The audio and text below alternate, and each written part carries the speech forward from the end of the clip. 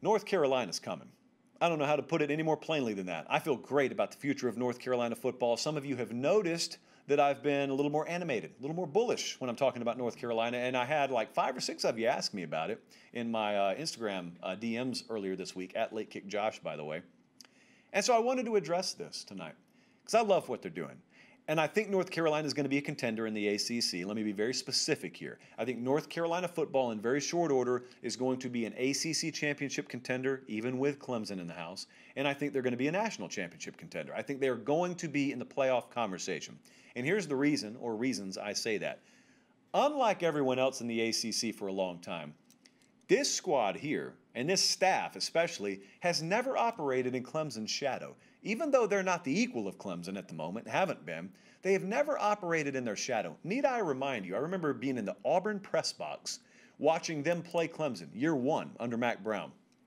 I don't know how many touchdowns they were an underdog by, but there they are, down inside the red zone, going for a 2-point conversion to upset mighty Clemson. They missed it that day. But when they walked off the field, did you notice? When they carried themselves afterwards, did you notice? In fact, the way they carried themselves the day they walked in that building, did you notice? They never really flinched. When you mentioned Clemson, when they had to play Clemson, they never flinched. They never have. They're not as good as them yet.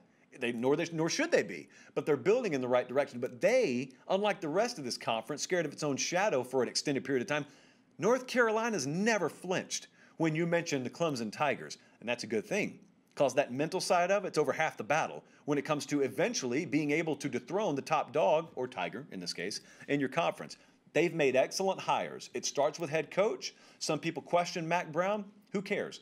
Because a lot of what you guys call the Grand Slam hires flame out entirely. So I don't really care what people think the day of the press conference. I want to see subsequently what guys are doing. Well, all Mack Brown's done is he got guys like Jay Bateman as his DC. He got guys like Phil Longo as his offensive coordinator. He put together a dynamite staff of recruiters. And when I say recruiters, I mean in all caps. They take it very seriously there. They just virtually locked down one of the most talent-rich states in the Southeast in North Carolina. They kept a lot of their in-state talent home.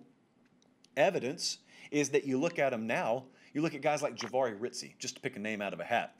That guy looks like an SEC defensive lineman. He's in Chapel Hill, North Carolina. And it wasn't for a lack of options either, by the way. They're beating some of the big boys for this talent. And you look at him and all of a sudden, oh, I knew they could play offense. Oh, I knew they had wide receivers out the wazoo. Look at these defensive linemen. My goodness. This team could almost pass for, I don't know, a contender. Yeah, they sure could. And not only do they have frontliners, they got some depth there now. Defense should make a quantum leap at North Carolina this fall. But the most important part of this whole recruiting puzzle is very early on. They got quarterback figured out now and in the future. Sam Howell, once upon a time committed to Florida State. Well, he is their starting quarterback now. He's going to be a Heisman Trophy contender this year. But they also got it figured out in the future. Drake May, one-time Alabama commit. Maybe you've heard of him. Well, he's now committed and signed and on campus with North Carolina.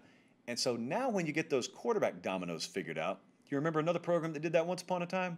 They were good, and then they were pretty good. And then they got a guy named Deshaun Watson who came after Taj Boyd. They got him on campus, and they won a national championship, played for 2 of them. And then a kid named Trevor Lawrence saw that happen, and he committed. He won himself a national championship. And then a kid named DJ Uiagalelei was watching, and he committed. The way that modern-day recruiting works is you get the first quarterback, and then it starts the domino effect. And it's already begun at North Carolina. Little bold prediction here. You're not going to watch North Carolina over the next decade to where they don't have a plus to elite caliber quarterback, which means the wide receiver talent will take care of itself because they want to play with the good quarterbacks, which means the running backs and the offensive linemen, ditto. They all fit the same description. And then they get defense figured out to the degree that you need to get it figured out.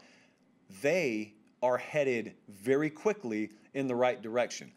But here's the secret at North Carolina that not a lot of people are talking about right now. It's a destination that people always wanted to become a destination. A lot of people have wanted a reason to go play at North Carolina. They didn't have it for a long time. They have it now. And it's not just a destination for recruits, as you just saw in this last signing class, and you will continue to see. It's a destination for coaches. North Carolina is a great place to coach. When you can go there and you have the prospect of winning, and you can have the right profile, and you can make the right money It's a wonderful place to live. A lot of coaches have looked for decades for any excuse to go to North Carolina. It's just for a long time the job didn't give them an excuse to go there. So they had to go somewhere else where they could fill all their needs. You can fill all your needs, whether you're a player or you're a coach. You can fill every single one of them. You can check all those boxes at North Carolina right now. North Carolina football is coming. They are going to be a contender. You guys may think it's going to take some getting used to, and it will, but that's the team. You want to see why all this system is built against us stuff is BS? It's because North Carolina doesn't care. When's the last time you heard these people say, oh, we can't compete against Clemson. Oh, we could never be what they just wad it up. They throw it in the garbage and they say, yeah, we can. If we make the right hires just like they did, and we recruit like they do, and we develop and we care and we're as passionate as they are, we're going to get the same results. And we trust it. It's a process. That old boring word, process. Well, they bought into it at Clemson. And they bought into it at North Carolina, too. And that's why I'm buying the future of Tar Heel football. So give me all that stock.